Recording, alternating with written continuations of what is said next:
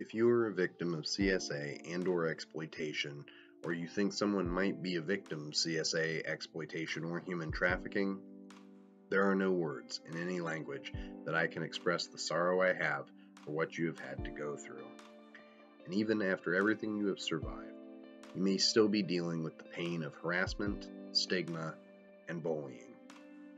It's going to take even more strength, bravery, courage, suffering, time, and effort in order to get the peace, justice, and healing you so rightfully deserve.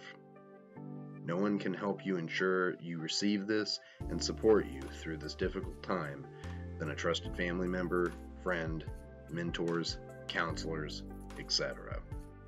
They usually know what to do and can get you the help that you deserve. Do not listen to those telling you to keep silent, including yourself.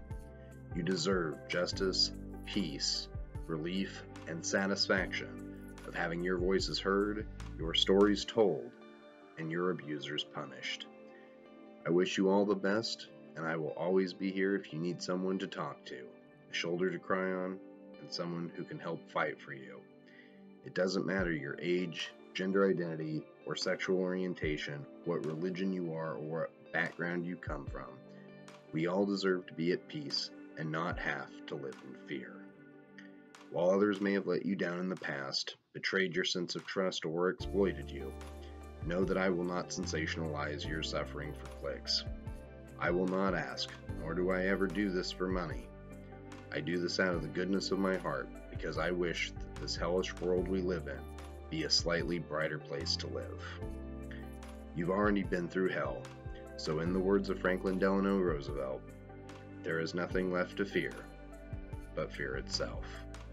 For more information, please contact your local authorities or the FBI to report abuse or contact the Rape, Abuse, Incest National Network at RAIN.org or contact their National Sexual Assault Hotline at 1-800-656-HOPE.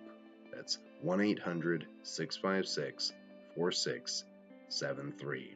They are available 24/7, and it is a free-to-use